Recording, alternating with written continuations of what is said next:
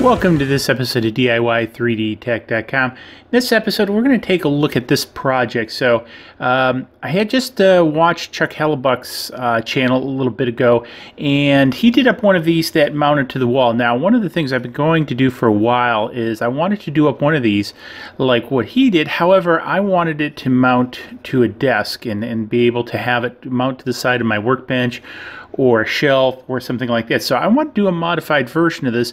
And one of the things in this video, I wanted to show or share with you guys how you can take an existing model like this and quickly using Tinkercad change it up to sort of meet your needs. Because this is one of the cool things I think about 3D printing is, again, you can take some existing models, modify them very quickly, and come up with a solution to your problem. Now, one of the things in doing this, the reason I'd been procrastinating is coming up with these combs, etc.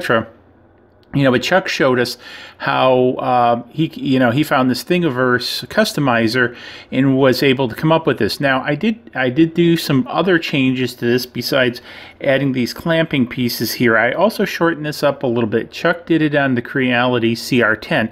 Now, I have one of those, but I didn't want it that big. So what I did is I also modified it down so it prints on a standard 200 by 200 or 8-inch by 8-inch 3D printer. So tell you what. Let's hop into the computer. Let's take a look at us modifying this in Tinkercad. We'll watch a little bit of a time lapse of this being printed out, and then we'll come back to the bench and talk about it. So let's head over to the computer. Okay, so we're in the computer now, and I've loaded the model from Chuck's video into Tinkercad. And so we have it here. Now, one of the pieces that you'll notice, let me move this ruler over here a little bit, is this is 212 millimeters. So now Chuck set this up, I believe, to print on the CR10, which has a 300 by 300 bed. I want to go a little bit smaller with this because I'm going to do something obviously a little bit different. So one of the things, I'm going to knock this down to 190. And the one thing nice about this is this scales. And this still leaves me a pretty good opening on the little fingers here, if you will. So the next thing we need to do is we need to create some clips. So what I'm going to do is I'm going to bring a box in here. And one of the things, I want to go back here and I want to make the box the same height as this. So one of the things that you'll notice is, what is the height? So the height is 32. So what I'm going to do is I'm going to take my box and I'm going to make the height 32. So it matches that. And then one of the pieces here is I'm going to make this roughly, I'm going to make it probably about 30 millimeters because I want a good inch, and I'm just kind of thinking out loud, I want a good inch of overhang onto the bench, if you will. And then what I'm going to do is I'm going to make this, well, first I'm going to start out with making it about 26. So this is going to be just a little bit proud of an inch. And I think that's probably going to be enough because what I'm thinking about doing is 3 of these clips, one on each end, here and here, then one in the center. And that'll give me about 3 inches of overlap for the cable. And maybe I'll do the center is 2 inches, but I'm going to start here for right now. And so what I'm going to do is I'm going to need to bring in a hole, and so I'm going to bring in this hole. And now the my actual table, I've took calipers and measured my table, so it's about 20.1. So I'm actually going to go about 20.2 because the plastic usually contracts a little bit. And then what I'm going to also do here is, let me go back here. So I had 30. So I'm going to do about an inch of overhang here. So I'm going to go 26 here, 26 deep. And then width, I'm going to kind of kick this up to be about 50 because I really want to cut through this cube. And so now what I'm going to do is I'm going to bring this in, and I'm going to actually say, because I've got this 26, I'm going to make this 28 because I want to leave a little bit proud on the outside. And so that looks pretty good. So now what I'm going to do is use my favorite tool here and come up to use the align. And I'm going to center this, and I think this is a vertical center. I want to take a look at this now that I've got everything set up on this to notch this out. So I should have some good meat right here, as you can see, with this to definitely be able to effectively clamp onto the table. So I'm going to go ahead and I'm going to commit to this join. And so we now have a clip. So this should slide over my table and hold on to the workbench area. And so what I'm going to do is I'm going to create a copy of this, the old Control C, Control V, and I'm going to move this one over, and I'm now going to bring this guy to the very end. Now this is going to square off the end, which I actually wanted to do. So it's going to come in and square this end off. Now what I'm going to do is, again, go back here, hit this, hit my favorite tool, and bring it to the end. I'm already good at the top, as we see over here. So this is what it'll look like, folks. So now what I'm going to do is highlight this, and then let's group this. Normally I'd put them and put a couple of them together at once. And I just kind of want to see how this comes together. And I'm going to take it back apart because you see this needs to come forward a little bit here. So you see this gap. One of the things I want to do is I want to change this to, I've noticed the contrast is better in orange, so I like the orange. So I'm going to undo this. I'm going to undo this shape.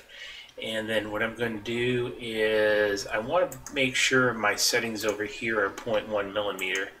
And then I'm just going to kind of keep walking it forward. And that looks pretty good. So let's go ahead and try this again and join it up. Yeah, that looks a little bit better. We still have a little bit of these artifacts here, but I think that'll be okay. Well, I tell you what, let's just do it one more time for grins and giggles, but that looks pretty close. I need to move this around because I want to use it. So I just double checking my settings. So each movement, that might be a little bit better. And I think that should be good. So I think that's actually even better. So let's go ahead and try this once again. And sometimes you have to do this a couple times. So I think this is about the best I'm going to get. I think this isn't too bad. Now what I'm going to do is I'm going to move this guy in. But before I do that, I'm also going to create another copy of him for the center.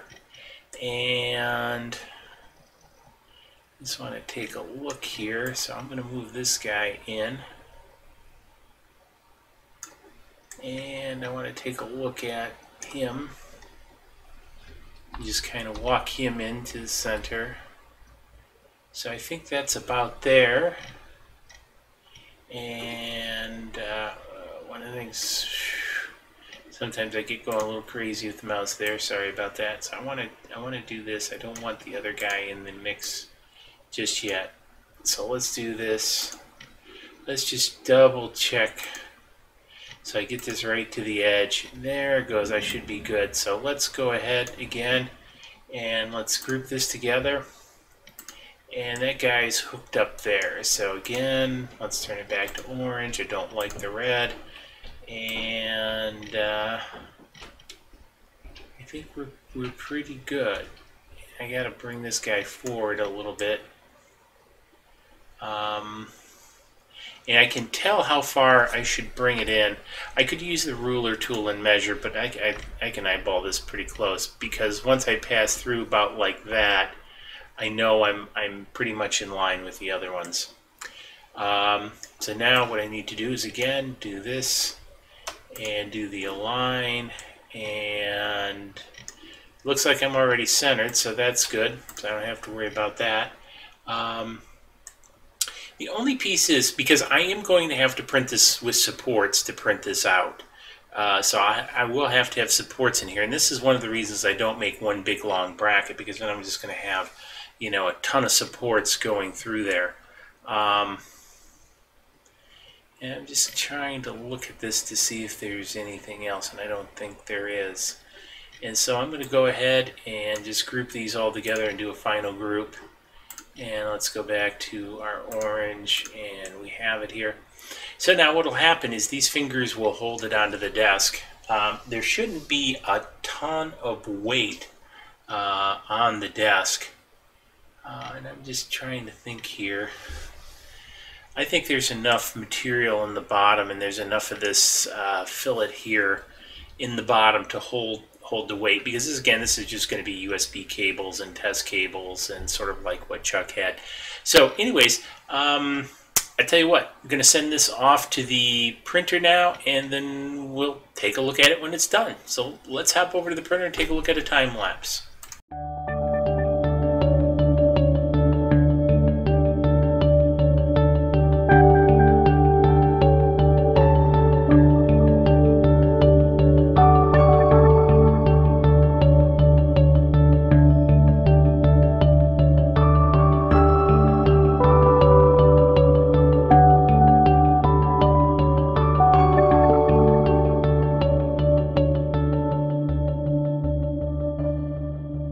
Okay, so we took a look at all that, and we're back.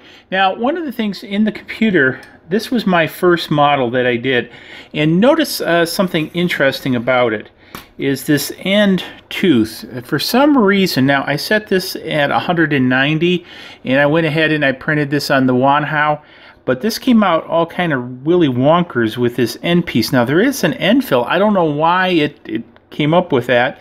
You can see it's not that way in the model. So what I did is I just went back in and I shrunk it up another 10 millimeters to 180 from 190, then printed this guy out, and you can kind of see, and this guy came out great. So I don't know why I did this, but it kind of an interesting anomaly. Sort of, you do a few experiments, and hey, you come up with different things. But it turned out pretty good.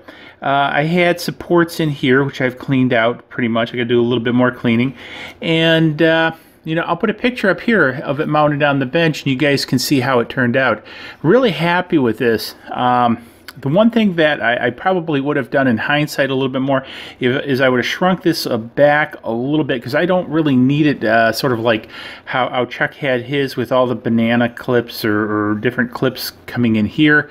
I sort of want this just to loop around different cables, so I could have gone with a little bit shorter. And I probably will make up other versions of this, because one of the things, I have a bunch of Melmine shelving in my office and in my workshop and everything, and what I want to do is have a model like this that simply slides on. Then I can, you know, put all this stuff here. And if I want to move things around, because one of the things I am big on is rearranging, is it's not permanently mounted. So I just slide this off, slide it on another location, and boom, I'm good to go, because this is standardized size. So again, just wanted to share with you guys how this works, and basically how you can take an existing 3D model and modify it to your needs rather quickly. And again, this is, you know, one of the great things about 3D printing. So thanks, Uncle Chuck, for spurring me along on this project. I've been wanting to do this forever and a day, to kind of clean up the rat's nest of cables I've had laying around. So hey, subscribe button coming up over there. Swag Shop's up there. Actually, I got that in the wrong order, but hey, that's okay. Hit me up in the comments below if there's something else you'd like to see me do, or something else you'd like to modify, or that I might find handy for the workshop. So cheers, see you in the next video. Please click like below and subscribe to the channel.